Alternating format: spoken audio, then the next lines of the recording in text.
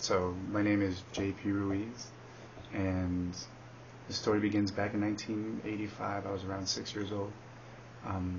There had just been a huge earthquake down in Chile.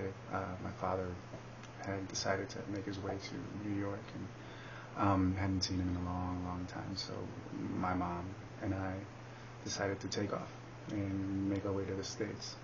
Now it's a pretty long journey from Chile. It's a long way down, and it took us about a year, in which time we took off, somehow took a flight to Colombia, got to Guatemala. We were put in jail for 2 weeks.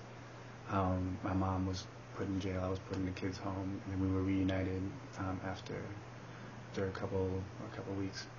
We then lived in a pension for about 6 months, trying to figure out a way to cross into Mexico. We tried once, twice, 3 times unsuccessfully, and we tried again, and we eventually got to Mexico. We took a bus all the way to the north to about the Tijuana border.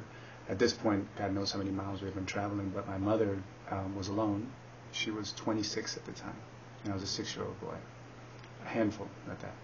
And we made our way to the States, crossed the border twice, and the last time I remember running through a beach down in Playas, and I think I was naked, and I remember the coyote telling us to all get together and jump in a circle when we saw a helicopter fly, and we did that a bunch of times. I just remember small random memories of being scared, and eventually I jumped into a car, woke up in a motel somewhere in San Diego, and we were finally in the States. That was 20 years ago. And what's interesting is I think that story has repeated itself so much. And the kind of effect that it had on the community back where we were from was huge.